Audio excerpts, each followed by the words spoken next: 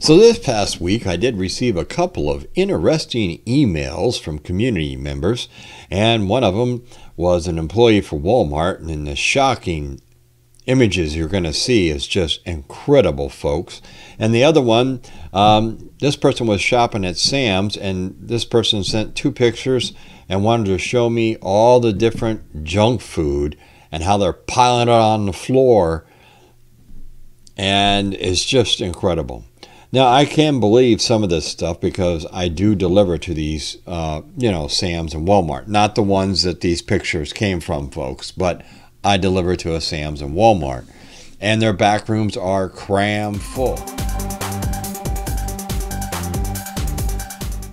Right now, they are trying to compete this weekend with Amazon, Amazon Prime Days. And so Walmart's trying to do the same thing. And I have a theory on that, but we're going to talk about towards the end of this.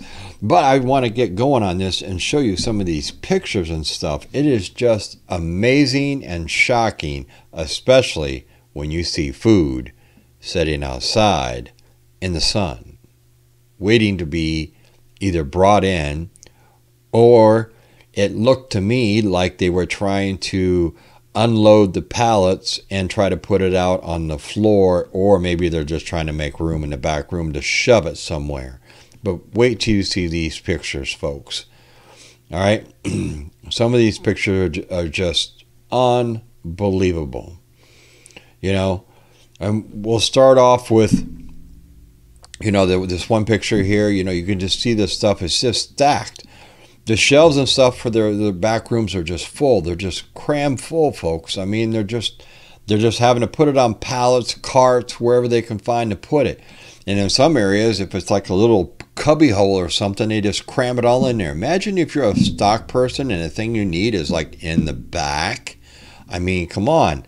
The aisles are they're supposed to be really wide. And, some of these aisles, you can barely even get a hand truck or a cart down through. You may be able to squeeze a pallet through if you're really a good driver. You know what I'm saying? Then in other areas, you can barely walk through them. They're so bad, So when you look at these Costco pictures, I mean, all you're seeing is just, look at all the freaking candy. I mean, it's just amazing. Look at all that candy that's sitting there. And it's just like the guy said that it was just aisles and aisles of this stuff, just candy and popcorn and chips and everything else. And it was just everywhere, And then he did send me the one here of the paper towels and toilet paper and all that. They got them piled, they don't have room for them. They ran out of room. But one also has to question, are these of another time? Were they made a while back and stuck on containers? So this is the thing we really have to wonder, because it is what it is, folks. And we don't have any control over it, do we? All we can do is sit back and hopefully what we buy is good at last. And, the shocking truth is in the photo right here of the food sitting outside in the sun. Now, as you can see, there's mayonnaise on top. There's canned goods and everything else. The bags at the bottom almost look like what flour or sugar could be in. And this stuff is sitting outside, probably because there is no room inside. Now, the person that sent me these pictures, I asked a question about this particular photo, about what was taking place, and I didn't get an answer. So I don't know if they just didn't want to comment on my question, because my question is, do you know how long they've been sitting out there? Do you know, what were they doing? Because if you look at the one pallet, it looks like they're trying to offload it, because everything else is shrink wrapped. They're trying to offload it and maybe bring it inside.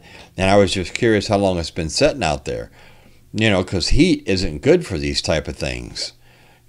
Doesn't surprise me because Walmart and Sam's are definitely way overstocked right now with everything, not just food, but all types of goods. Because like I have said in past videos that I've been doing, you know, they're getting in a lot of product that has been waiting to get over here.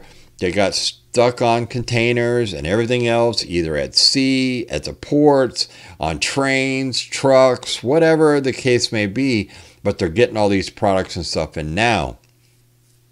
My local Walmart, and I just went to it yesterday, I mean, it's just piled right up. Unfortunately, I don't have really there's so many people in there. You got to be real careful if you're trying to videotape stuff. You know, I don't want to really get in trouble here.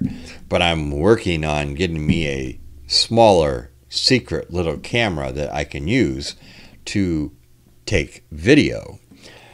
So that hopefully I can find what I'm looking for that another prepper has told me to look for. And I'm searching that camera out as we speak.